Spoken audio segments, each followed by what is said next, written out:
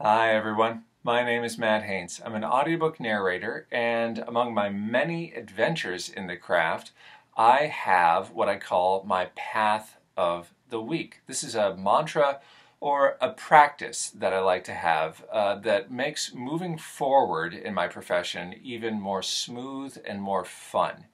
Now, although I'll be referencing my work as an audiobook narrator here, the path that I'm proposing each week is something that I believe can be applied to just about any kind of life process. You let me know if that's true for you. This week's path is what I'm calling the wins path, always winning. Now, what does that mean? That means that as I'm going along, I am counting wins. This is something that Lisa Nichols recommends, and I think it's great. Now, I used to, at the end of my day, try to sum up like 10 wins that happened for the day. But now I'd like to be able to count my wins as I go along on an hourly basis, even on a every minute basis. I believe that there are three kinds of wins that are always available to declare. Three I's: the instant win, the investment win, and the incubator win. Now, let's go over the instant win. This is about preparing character voices, which I'm doing today for a book that's coming up. Now, the instant win, I wrote to my author with a proposal for a new and perhaps uncertain kind of voice. In other words, I wasn't sure if it was going to be her cup of tea, but she got back to me almost instantly saying, "Bullseye." All right. Yes!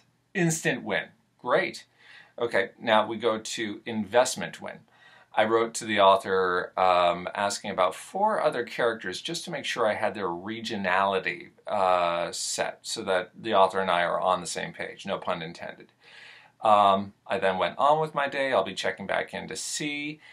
That's not particularly exciting, but it will lead almost surely to a winning pathway as I go along. So that's an investment win. Yes, good, a win. Now, the third type of win is meant to combat oppressive positivity.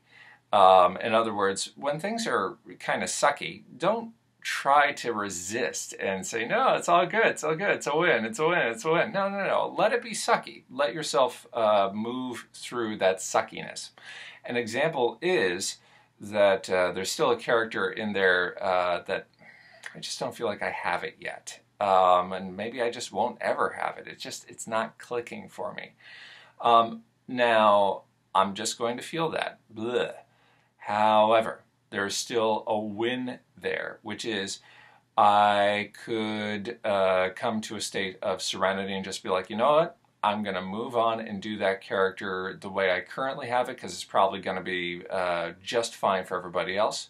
Or maybe I put a bit more time into it and I come out with something that feels great. A comeback. Comebacks are even more satisfying than the instant win. And serenity is also, in its own way, an investment win. So this is what I call an incubator win. It is something where, but from that sludge is going to blossom something later on, as long as I'm open to it, and as long as I'm working towards that. I believe that counting wins as I go along is going to make me even more positive with my process. It's going to give me energy, it's going to give me momentum, and it'll probably make me even more generous and inspiring for my collaborators. So that's what I'm going to be doing this week. Thank you for joining me on this adventure. You let me know how it goes for you.